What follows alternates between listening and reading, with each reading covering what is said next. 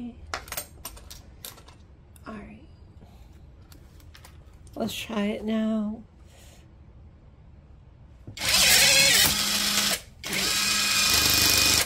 Yes. So it works.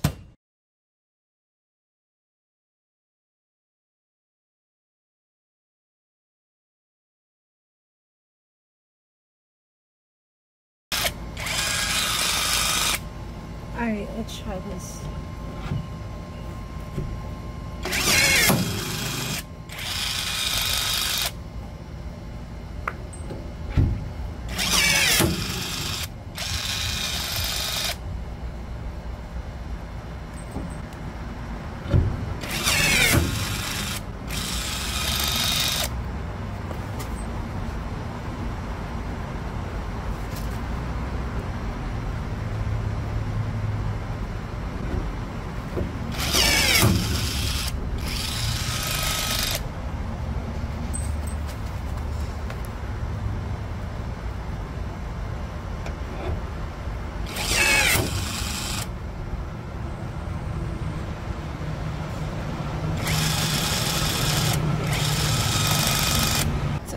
This is very strong. It actually cracked the Lexan here.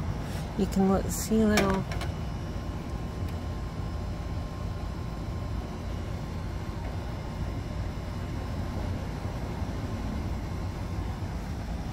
but all of these were pulled through evenly. If you are looking for a cordless riveter, this is definitely working good, and if it does get jammed, it's easy to take apart and unjam it. If you are riveting Lexan onto your car, I'm just going to give you my opinion.